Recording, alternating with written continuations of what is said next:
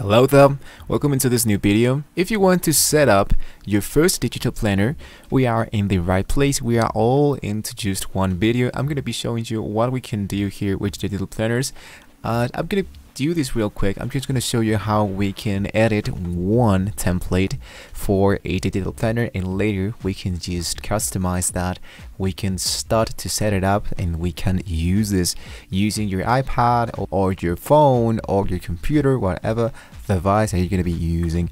So in my case, I'm going to be using Canva because Canva is totally for free. I'm using a Canva Pro account, so there are a few tools that you might be needing to, or you wanted to. If you don't have Canva Pro, you have down below the Canva Pro extension 30-day free trial, and then we can use this great application totally for free.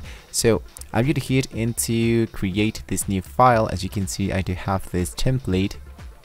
Here into my design, I want to add a weekly planner. So here I'm going to choose this template.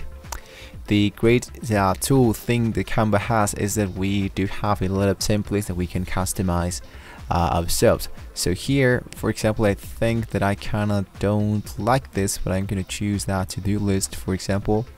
And here what I want to do is to just change the text of this this file. I'm gonna just select all my file and I'm gonna customize this a little. I'm gonna move like this, and if I want to make like the illusion that I was just making a notebook using the other file that I just did, I'm gonna hit in here and I'm gonna just move this, for example, this rectangle like this.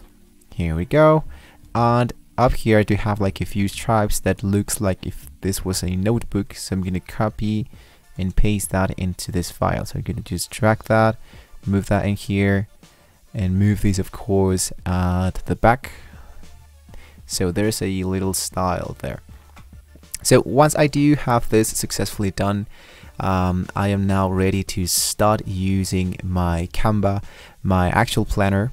I'm going to just change the font, the background. I'm going to move that in here. I'm going to leave it like that, and I'm going to hit into share.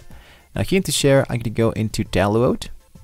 I'm going to go into a PDF standard file. You want to make sure that your digital planner is in a PDF standard file.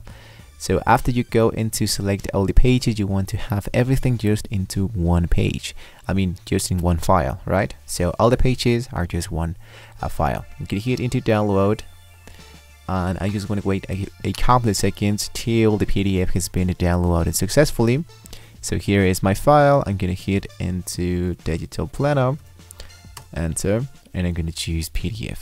So what's gonna happen here is that automatically the computer, the file, it's gonna be showing me the file that was downloaded. So if I want to customize this, if I want to make some scratches, or if I want to do like annotations and all that in here, I do want to have an application that can be helping you to edit your own document. So what I want to do is to go into a new tab, and if you go for Adobe Reader, it's going to be appearing something like this. And if you choose your file explorer, or you use your iPad, or you choose another device, you want to make sure that you have the option available to use the file and to edit that into your own device. So in my case, I want to look for a digital planner, the file that we just downloaded. Here is digital planner. So by default, I do have these options available into my computer. So if I choose draw, for example, here I can just use these different shapes, these colors, and here I can just start to move things into my file. So let's say that January 4th, here is like music day, something like that. There you go, like this. So I can go into add text, of course, if I wanted to. And Thursday, let's say I have a soccer game, and I want to change this into black because I want to see this a little bit more, and make this a little bit more big enough like this, and we're good to go. And here I just gonna make this look like this, and I want to leave it like that. And that's the way we can do that into our file. I have the erase button here, and here I can just tap this once and it's no longer going to be appearing in here. And if I want to highlight someone from the planner, I can do something like this. So as you can see, it's something that we can use totally for free. That's the reason why you want to use a PDF file, so you can customize this as you want to, wherever you want it to and whenever you want it to. So I'm just going to move a little bit down here to have like my weekly calendar, and here let's say that I do have like chemistry, I do have math, I do have English class, I do have Spanish class, I do have different tools in here, and I just want to scratch those like this. Or here into week notes, I want to choose from Saturday, so I can just do whatever I wanted to into this file like this. I can do whatever I want. I can go into the erase once again, customize as I wanted to, and I have the to-do list now. Do laundry, for example.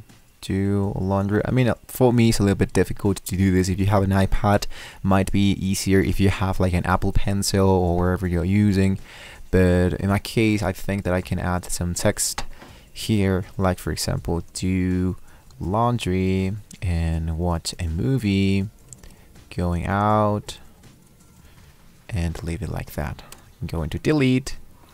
I can move this if I want to, and I want to make this a little bit more big to see this into my file.